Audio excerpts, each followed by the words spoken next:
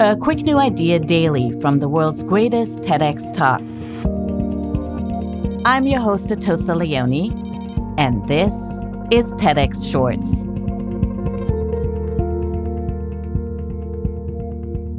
Something you ate, drank, or thought about eating or drinking today probably came from our buzzy friends known as honeybees. Fruits, veggies, nuts, so much of our diet comes from the help of these honeymakers. Noah Wilson-Rich is an ecologist who's ringing the alarm about their population decline over the last few decades.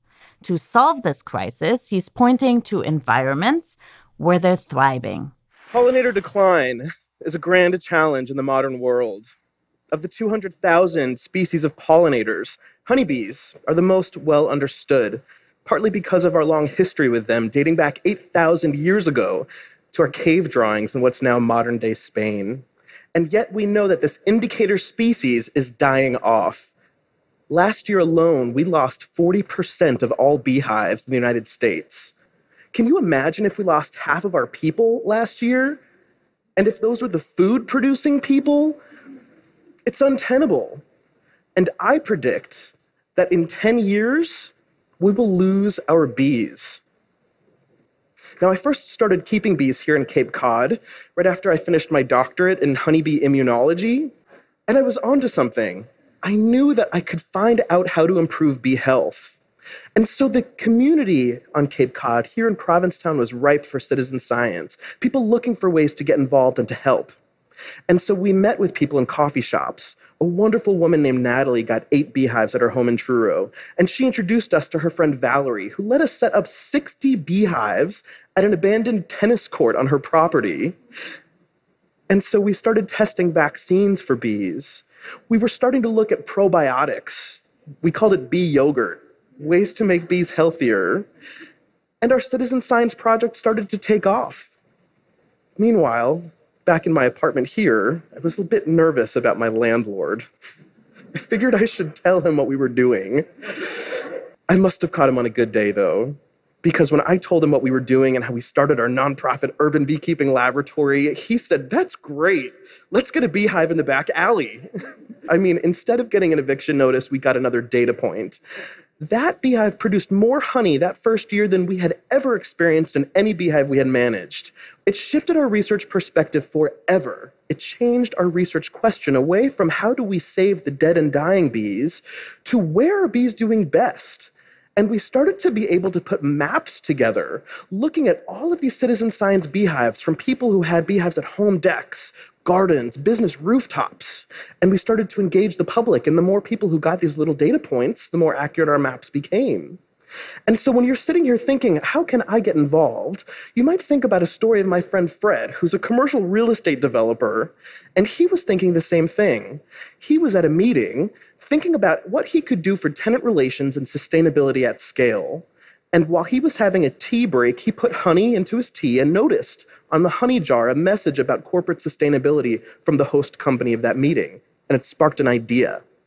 He came back to his office, an email, a phone call later, and boom, we went national together. We put dozens of beehives on the rooftops of their skyscrapers across 9 cities nationwide. 9 years later, we have raised over $1 million for bee research. We have 1,000 beehives as little data points across the country, 18 states and counting, where we have created paying jobs for local beekeepers, 65 of them, to manage beehives in their own communities, to connect with people, everyday people, who are now data points, together making a difference. So in order to explain what's actually been saving bees, where they're thriving, I need to first tell you what's been killing them. The top 3 killers of bees are agricultural chemicals, such as pesticides, herbicides, fungicides, diseases of bees, of which there are many, and habitat loss. So what we did is we looked on our maps, and we identified areas where bees were thriving. And this was mostly in cities, we found. So we started with these 3 killers of bees, and we flipped it. Which of these is different in the cities? So the first one, pesticides. We partnered up with the Harvard School of Public Health, and we looked at pesticide levels. And we thought that there would be less pesticides in areas where bees are doing better. And in fact, there are the most pesticides in cities. we moved on. The disease hypothesis. We looked at diseases all over our beehives, and what we found, there's no difference between disease in bees in urban, suburban, rural areas. We're moving on. The habitat hypothesis. This said that areas where bees are thriving have a better habitat, more flowers, right? But we didn't know how to test this. So I had a really interesting meeting. An idea sparked with my friend and colleague Ann Madden, fellow TED speaker, and we thought about genomics, kind of like Ancestry DNA or 23andMe. And we developed this for honey, right? And so we have a sample of honey, and we look at all the plant DNA, and we find out I'm sumac. And so for the first time ever, I'm able to report to you what type of honey is from right here in our own community. Honey DNA, a genomics test. Spring honey in Provincetown is from privet. What's privet? Hedges. What's the message? Don't trim your hedges to save the bees, right? If you have honey from Provincetown right here in the summer, you're eating water lily juice. In the fall, sumac honey. We're learning about our food for the first time ever. And now we're able to report, if you need to do any city planning, what are good things to plant?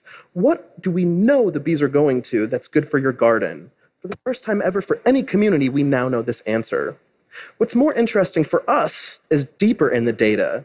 Provincetown honey goes from 116 plants in the spring to over 200 plants in the summer. These are the numbers that we need to test the habitat hypothesis. So we're finding out now that in rural areas, there are 150 plants on average in a sample of honey. That's a measure for rural. Suburban areas, what might you think? Do they have less or more plants in suburban areas with lawns that look nice for people, but they're terrible for pollinators? Suburbs have very low plant diversity. So if you have a beautiful lawn, well, good for you, but you can do more. You can have a patch of your lawn that's a wildflower meadow to diversify your habitat to improve pollinator health. Anybody can do this. Urban areas have the most habitat, best habitat. As you can see here, over 200 different plants. We have, for the first time ever, support for the habitat hypothesis. We also now know how we can work with cities. The city of Boston has 8 times better habitat than its nearby suburbs. And so when we work with governments, we can scale this. But what I think is even more important is when we think about natural disasters, for the first time, we now know how we can have a baseline measure of any habitat before it might be destroyed. You might even think about right here, the beautiful land that connected us, that primed us all to citizen science to begin with, the erosion, the winter storms that are getting more violent every year. What are we going to do about this, our precious land? While looking at honey DNA, we can see what plants are good for pollinators that have deep roots, that can secure the land. And together, everybody can participate. Now, together, we know what's saving bees by planting diverse habitat. Now, together, we know how bees are going to save us by being barometers for environmental health, by being blueprints, sources of information, little data factories suspended in time. The TEDx talk you just listened to was recorded at a TEDx event in Provincetown, Massachusetts. All TEDx events are independently organized by volunteers who believe in TED's mission of ideas worth spreading. Special thanks to the organizing team at TEDx Provincetown. Want to listen to the full talk? Find Noah's talk and more at ted.com/TEDxShorts. I'm Atossa Leoni. Thanks for listening and see you next time.